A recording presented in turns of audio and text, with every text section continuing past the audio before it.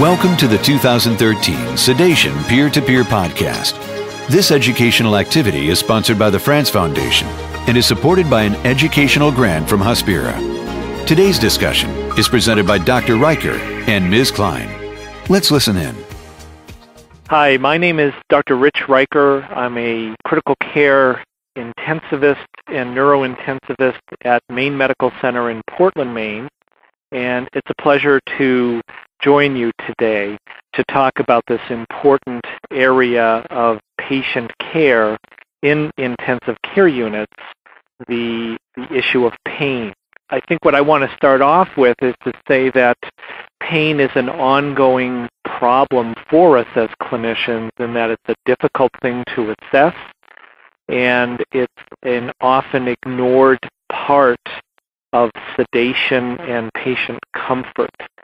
There's so much data now that tells us that when you look at patients who have survived being in the intensive care unit and ask them what they remember, for many of them, pain is one of those things.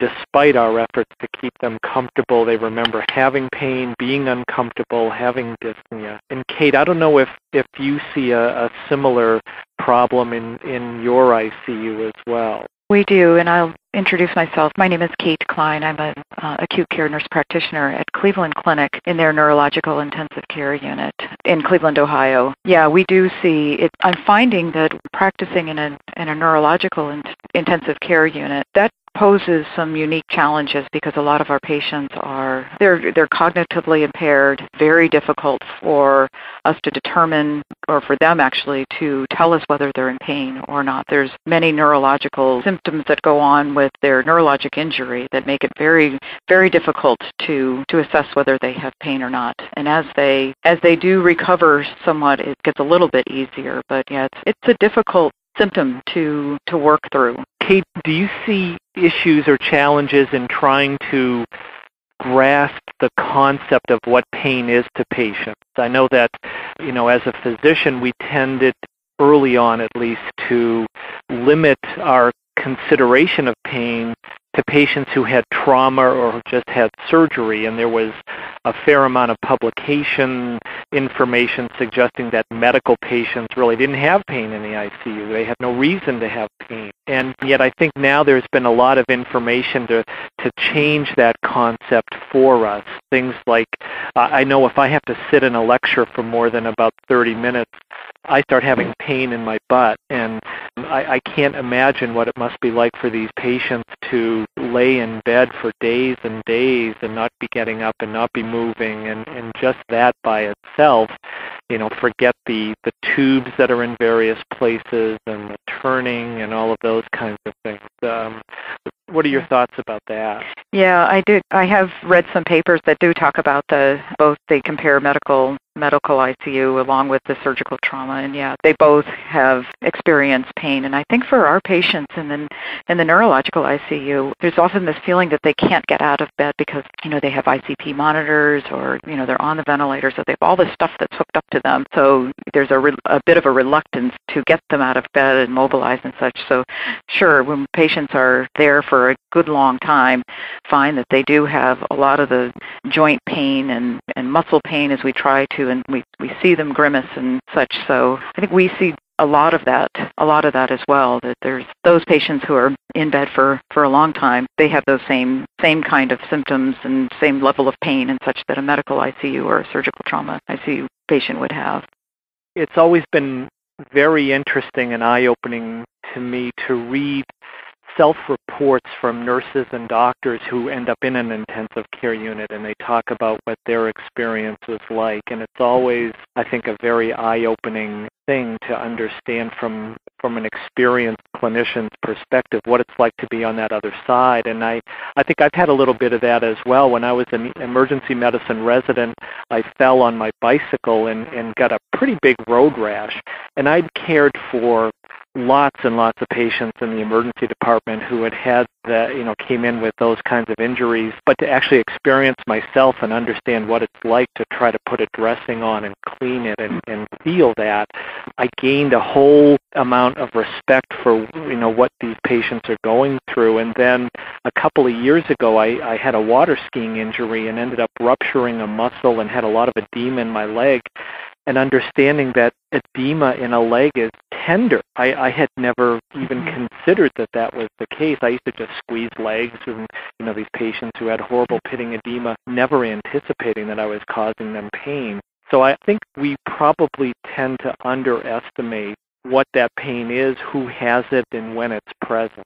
Right, and I think for patients with neurologic injury, I think they have a lot of those same feelings of pain from immobility, edema, and then just some of the invasive lines, whether it be a central line or the endotracheal too. But for patients with neurologic injury, there's also more intense level of pain, and the effect on the quality of recovery is more profound than previously understood for those patients who have surgical interventions to their cranium, or they have an ICP monitor. The periosteum and the dura are very sensitive to noxious stimuli. So that's something for us to take into consideration as patients come in and they're already cognitively impaired in that they can't. And it may not be because of sedation. It might just be because of their neurologic injury that they're not able to communicate about pain. And then they have this kind of procedure where they're rushed in and an ICP monitor is put in. I think it's really important, and we're getting much better about assessing for pain either just prior to an intervention like that or procedure like that, and then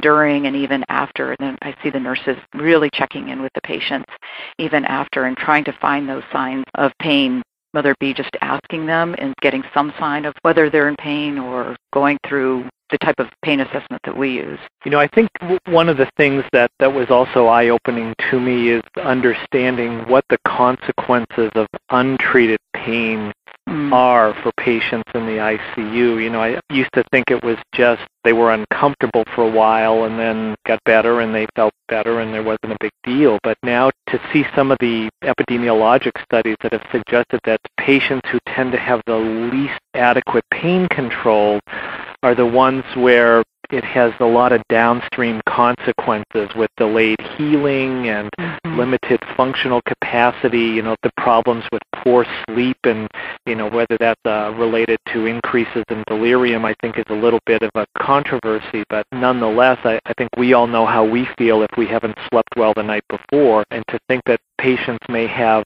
days on end with inadequately treated pain, poor sleep, and then we're asking them to try to heal and get better and take part in therapies. And that's right, yeah. It can be a real challenge, I think.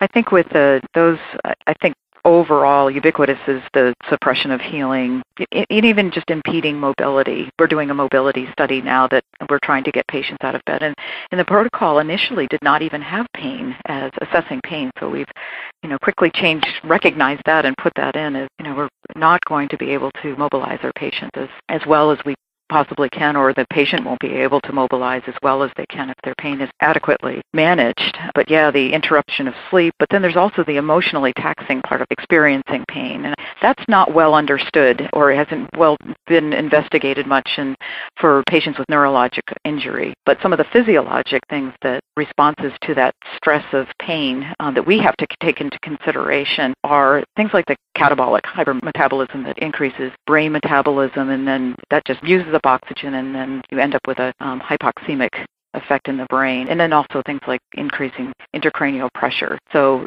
it's amazing when a patient comes in and their intracranial pressure, put a monitor in, and we see that their intracranial pressure, or ICP, is up in the 25 or 30, and then just that in itself, we ask ourselves, boy, what kind of pain is this patient having? And then giving them an analgesic and just watching that intracranial pressure come right down. And then we have to just take into consideration that there's reduced cerebral venous outflow too, and then you get that vicious cycle. If there's not good cerebral venous outflow, then your ICPs will continue to rise.